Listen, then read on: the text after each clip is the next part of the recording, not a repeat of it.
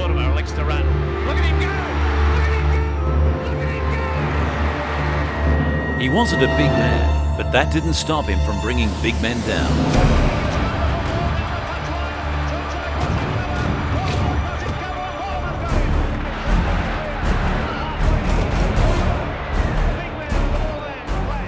Admired for his copybook tackling and blistering speed, Steve Mortimer was one of rugby league's greatest playmakers. His trademark chip kick and regather led to many personal tries, as well as tries for his teammates. A Canterbury stalwart, he spent his entire 12-year, 272-game career as a Bulldog. A legendary 1980s halfback, he steered the Bulldogs to 4 grand final victories, 2 as captain.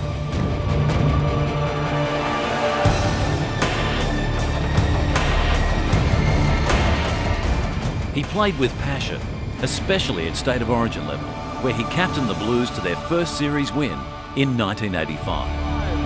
Mortimer sees a little gap. Mortimer puts on the base and learns the ball. Chance for New South Wales, and Johnston's in. One of Canterbury's greatest footballers, Mortimer still serves the club today as an administrator.